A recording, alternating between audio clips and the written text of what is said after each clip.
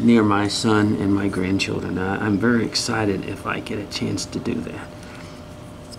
And because he's thinking real serious now about, he tried to sell his house, he really hadn't. He's been fixing it up. He'd like to add some rooms onto it. And I think he may do that. It's got a big backyard, and I'd like to go get one of them little log cabin. I think they make some of them in Lancaster, Pennsylvania.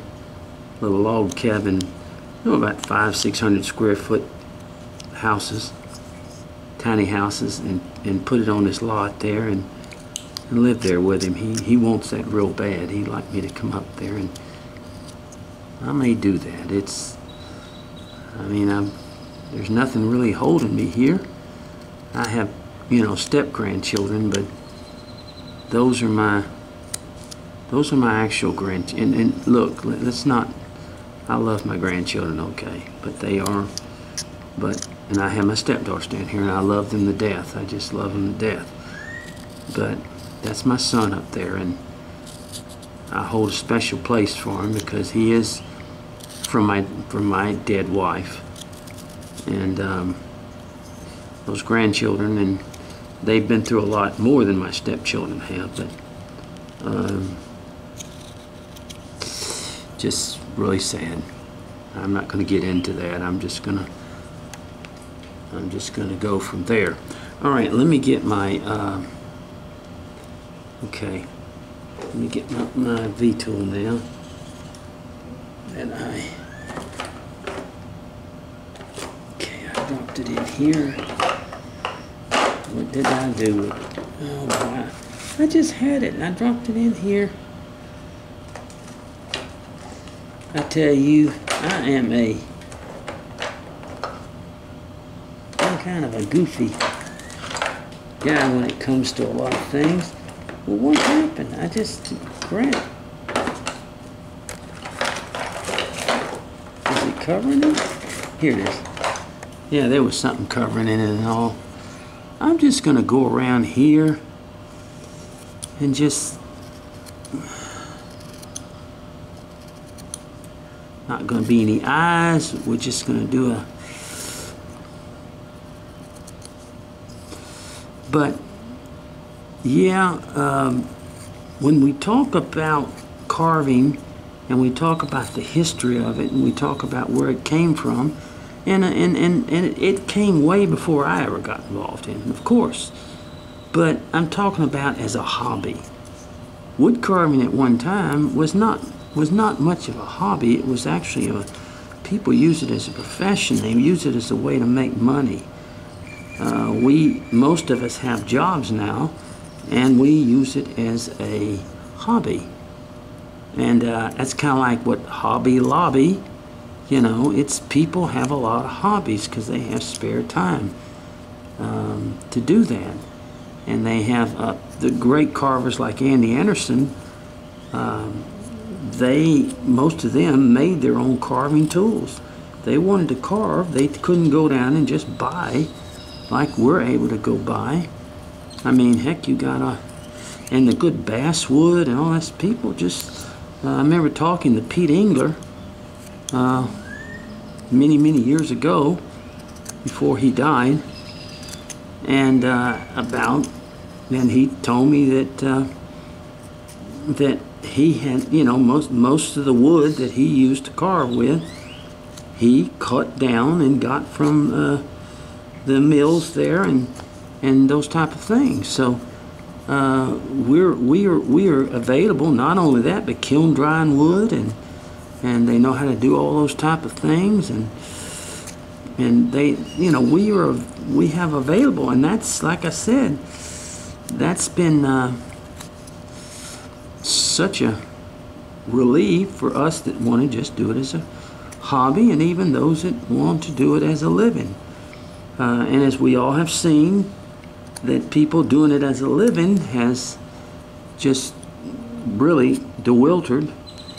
They do it over in Europe a lot as a living, and they have very special carving schools over there. And I'll put this in between the legs for just a minute. over in Germany and places like that. But once again, it's mostly today. Most of the money that is revenue from carving is people who do it for a hobby. So there's, you know, and that's why magazines like there's a Wood Carving Illustrated is so popular with the hobbyist who carves. And they did have, there's a magazine called Carving, and it's a European, I think it's English magazine or whatever.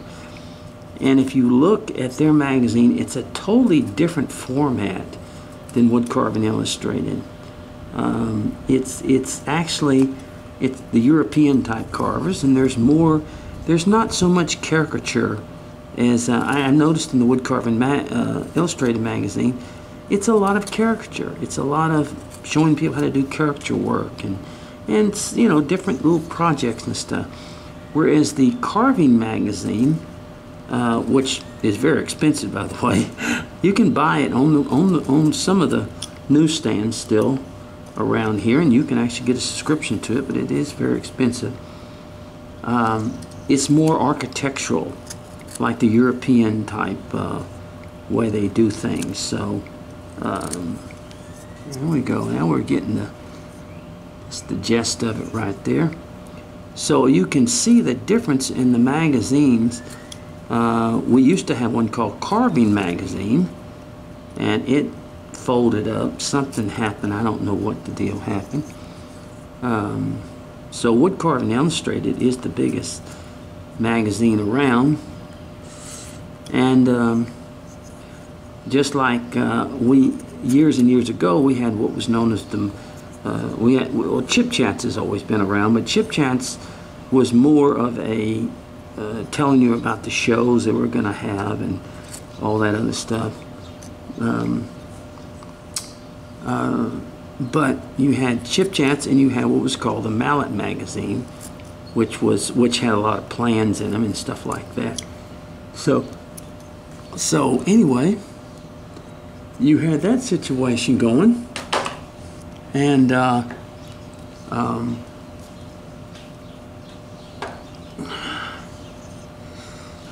go ahead and cut these things in here just to kind of give it a so there was a difference.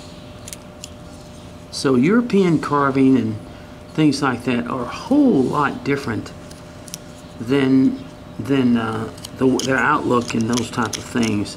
They're much more you know, realistic, architectural, things like that, in other words, than just caricatures. There's some caricatures every once in a while, but in most of those magazines, no. There's not a lot of caricature work and stuff like that. It's more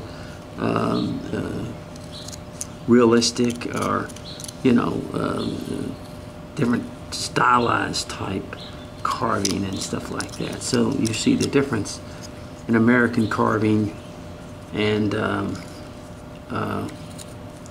or the majority of people that buy Wood Carving magazine love caricature work and are hobbyists. Like I said, we're over in Europe.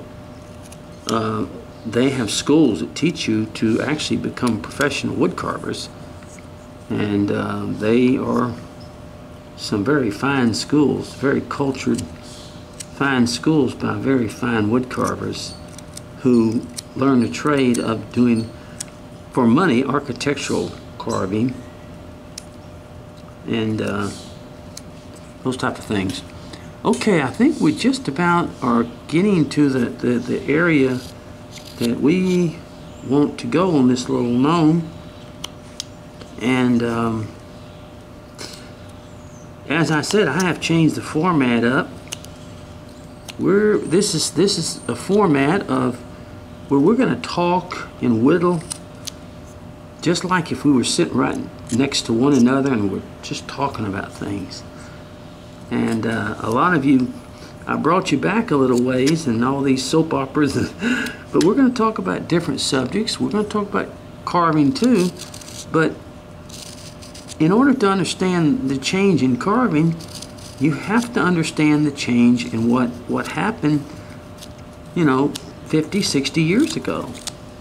And that, in 50 or 60 years, once again, we'll say, that's not that long ago.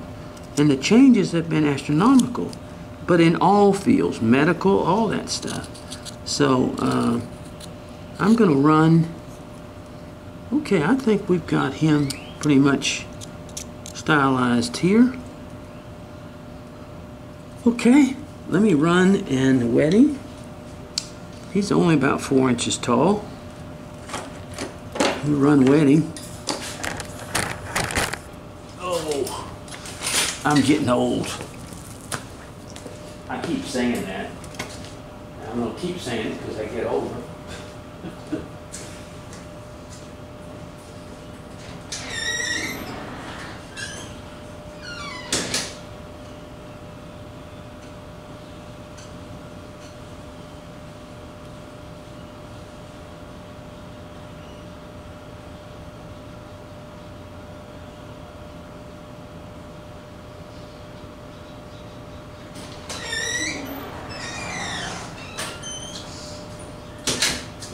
Okay, let me sit for a minute and we'll finish up. And the name of this is going to be Let's Sit and Whittle a Gnome. And there's our little gnome. There he is. Real simple project to do. Cut him out and we just whittle a little gnome and sat and had a good talk, and we'll talk again. And like I said, I have changed my format from necessarily a teaching format to a let's talk and whittle. Let's just talk and whittle. Let's get to know one another, get to know one another's past. Talk about whittling, talk about carving, talk about. I tell you what, if we could see some of the old primitive tools the old carvers used to get things done, we would just be shocked at some of them old tools they used. But they got the job done. These men were very skilled laborers and stuff. I watched my own dad build things. He used to build boats. I mean, he was very good at it, and he just used a lot of it. A lot of these people could do it in their heads, you know. I'm not quite that good. It's like a lady told me the other day. She said, well, her son has an IQ of 155. And I sat there and I looked at it for a minute. I said, wow, that's pretty good. She says, you think so? I said, well, yeah, that's almost 100 more than what I have. So she laughed. I think she got pretty tickled at that. But yeah, it's different. It's a different world that we live in. There's a song. It's a strange world we live in. Master Jack, and I can't remember the name of that song, but it's a catchy song with a catchy tune, and no words could have been better said than that, because I tell you what, it's a strange world, but it's an amazing world. And if God has blessed you with a chance to carve and has blessed you with that, then just enjoy it, folks. Just enjoy carving, enjoy having a good time with it.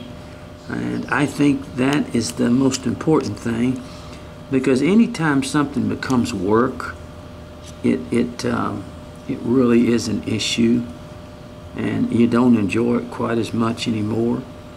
But just enjoy yourself, have a good time, and if you can sit down with somebody like this and talk and whittle and carve and see, most people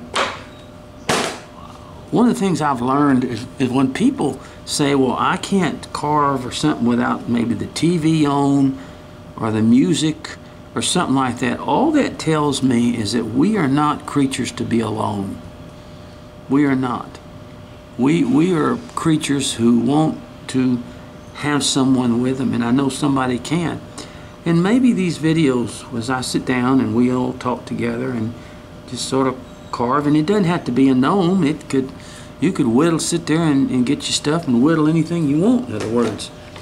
But I notice that people like to have other, and even if there's no one around, then the music is somebody around. The music or the TV or something like that. That's why a lot of people will take and they'll just turn a TV on and they won't even watch it. I used to watch people do that. They're turning TV on, but they'll never watch it. And you ask yourself, well, what do you turn the TV on if you don't watch it? It's just to hear another voice. It's just to hear someone. Now, to a lot of people, that's not their thing, okay? And I understand that. I understand they just want to see somebody carve. But to a lot of people, it is. And people say, well, I like to listen to music. Well, it's the same thing. It's the very same thing. Or I like to listen to TV. It's the same thing. You're hearing somebody else or something in that room that makes you feel that you're not alone. So, and as we talk, why not talk about some subjects and talk about carving and talk about some old times and stuff like that. And I'm sure your old times are different and whatever, but there's nothing like sitting with a friend and carving. And I know a lot of you can, and I hope somehow that I can be that person that you'll enjoy sitting carving and having a good time with. And so we've got enough teaching formats now, and I've done that a long time. So this is going to be my new format. And even if you're not carving a gnome, I am, and we can sit and have a good time. All right, well, God bless you now. May the good Lord bless you. May He bring peace and goodness to your life. And because I tell you what, there's not a lot of it. I know in a lot of people's life right now and stuff. You know, I work with a theater group, a small theater group, and we put on mostly comedies. Every once in a while we put on a drama like Agatha Christie or something, but most of the audiences like comedy, and most of the comedy that they don't have to do a lot of heavy thinking and stuff like that, because it just makes them enjoyable. So God bless you now, and I hope the Lord blesses you, and may His peace be with you. Bye-bye now.